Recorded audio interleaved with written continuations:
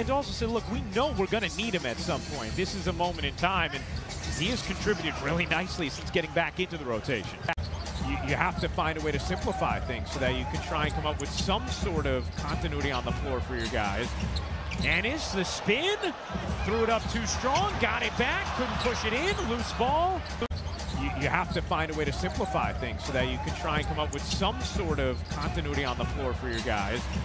Ennis, the spin, threw it up too strong, got it back, couldn't push it in, loose ball.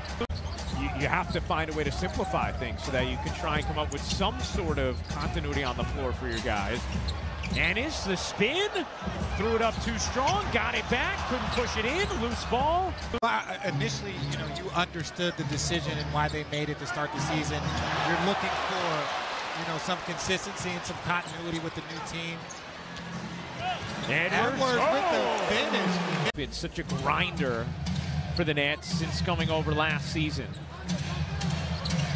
Ennis will fire, and it's hit from three. Now someone other than Blake has connected on a three. Nets had been 3 for 29 from three. They now hit their last three. Broken up by Ennis. Here comes Harrison, 3-on-1. Harrison lays it in. Magic lead by 8. Nearly lost it. Ennis now in retreat mode. Harris cradles it up and off. Nets with time here. All that action happened late in the third as the Nets started to hit shots from three. Here's Harris trying to zip around Ennis. Lost it out of bounds. It's off of Harris. Backing away in a 7-point game. Open, Ennis, low pass, digs it up, can't knock it down.